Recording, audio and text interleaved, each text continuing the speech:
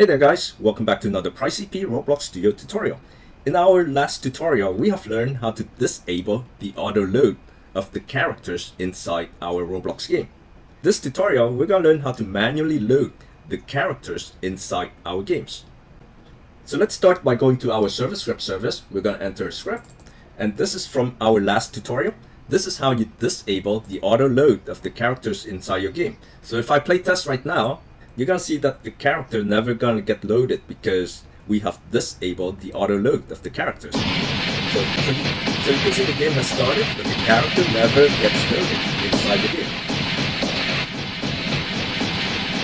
So now we're back inside Studio, and we're gonna look at how we can manually load the character. Since the game is not gonna auto load the character for us, we gotta have a way to manually load the character when we want to. So let's now go to our service script service. We're going to enter a script, disable character load. This was actually from our last tutorial. We're going to go down here and we're going to add a player added event. So we're going to say players dot player added colon connect to a function. The player that joins the game is automatically passed in.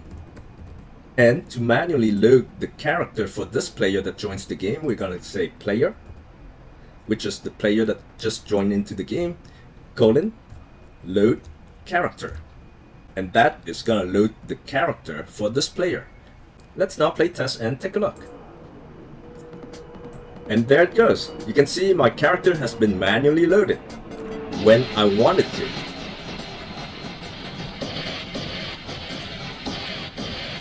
And guys, that is how you manually load characters inside your games. Hope you have enjoyed this video. Don't forget to like and subscribe, and we will see you in the next tutorial. Take care everyone. Peace.